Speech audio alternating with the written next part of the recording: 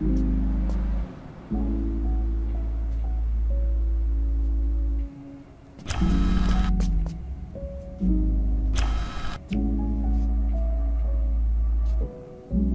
video you just saw has a handheld camera effect, and in today's video I'm going to show you the 5 most important factors that will help you achieve a realistic result with this effect. But before we start, if you want to see more animation tutorials in Lumion, comment animation below. I would love to know what you are interested in learning. So we are going to set up the handheld camera effect together. I'll walk you through all the movements and settings you will need. And to make things easier, I am giving away my handheld scene so you can follow along using the exact setup I'm using. You can get this scene in the description below. Once you've got it, you'll be all set to follow along as we build this realistic handheld effect. Now let's get into the first of the 5 important factors for achieving a realistic handheld effect: focal length. For example, if you are shooting with the latest iPhone or Samsung phone, the main camera uses a 24mm lens, which is what we'll replicate in Lumion. First, let's head over to Movie Mode. To start, click on an empty slot at the bottom, then hit Record. Click Set Eye Level at 160 meters. Adjust the focal length by double-clicking on the number, pressing backspace to delete it, and then typing in 24. Now we have the correct focal length. So let's add movement to simulate someone walking. Press W to move forward, then hit Add Camera Keyframe in the bottom, at the point where you want the movement to stop. If the walking speed looks too slow, you can shorten the clip length or increase the walking distance. I'll reduce mine to around 3 seconds. And now the movement feels more natural. Be sure the animation is set to linear. By checking the curve, looks like this. If it's an easy curve, the animation starts and stops slowly, and we don't want that, we want consistent speed. You can see there are some books on the table, so I'll turn my camera at this point by holding the right mouse button and using the keyboard keys to set the position. Be sure to always hit the eye level at 1.6 meters to keep the height consistent. Then I'll keep the subject looking at the books for a while creating just subtle camera movements, like it's always holding the camera like this. Now let's add a handheld camera effect. Go to Add Effect, Camera, Handheld Camera. Then set the focal length back to 24mm. Again, everyone records with their smartphone camera vertically, right? So on the angle, set that to 90 degrees. You'll need to tilt your head a little bit to see how it's going, but that's fine. The second important factor is shake strength. This simulates the subtle movements of holding a camera while walking. I recommend starting at 100% shake strength and adjusting from there. And the third factor is timing. In Lumion, you can't directly control the duration of each sequence, so you'll need to add multiple keyframes, even for subtle changes in position. This allows the camera to stop and focus, then move forward again. This can add more focus and depth to your animation. For a more realistic effect, let's simulate the zooming in of a phone camera.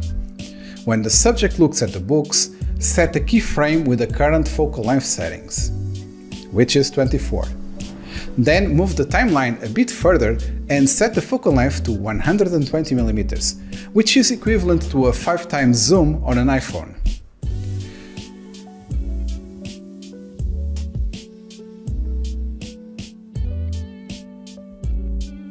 Don't forget, we'll need to add keyframes for the shake strength as well, to simulate this zooming effect properly, and how the camera shakes at different points.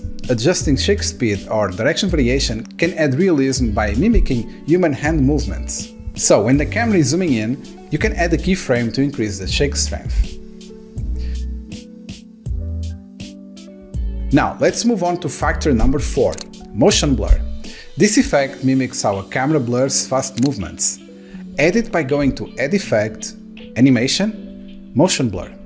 Then adjust the settings to match the speed of the scene. I'll leave mine at 100% for now. You can see the effect it gives when the camera is moving, especially here with a faster movement. The fifth and final factor is camera imperfections. which add that extra level of realism and give the shot a more organic, less digital look. Go to Add Effect, Camera, and add chromatic aberrations. I usually keep this value quite low, just enough to be visible on the edges. This will give the shot a subtle fringe around the edges. Next, add a vignetting to make the corners slightly darker, just like a real camera lens would. You can also add a touch of lens flare to bloom some highlights. Finally, adding subtle grain or noise can simulate real-world sensor noise, especially in low light. Just search on the effects Noise, and then add slightly.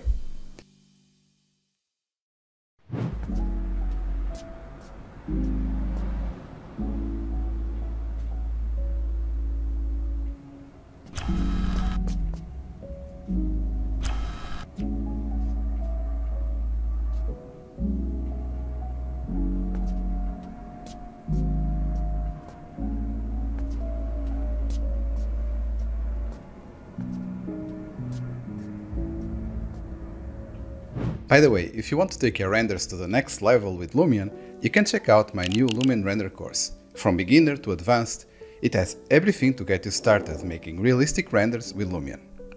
I'll leave a link in the top right corner and in the description below this video. Now, another fun thing you can do is targeting the camera to look at a specific point on your scene. On the camera handheld effect, activate Look at Fixed Point, and then click this icon to set the Look at point. Let's set it in here for this picture. Now when we play the animation again, you can see it's always looking at that point. So to sum it up, the 5 most important factors for achieving a realistic handheld camera effect in Lumion are correct focal length, shake strength, proper timing, adding motion blur, and introducing camera imperfections. If you combine this, you'll get a professional looking result. Let me know in the comments if you have tried this out, and don't forget to download the handheld camera scene. It features the apartment empty, so you can furnish it to your own liking. The link will be in the description. If you enjoyed this video, give it a thumbs up and tap the bell icon to stay updated on future videos. Thanks for watching, and I'll see you in the next one.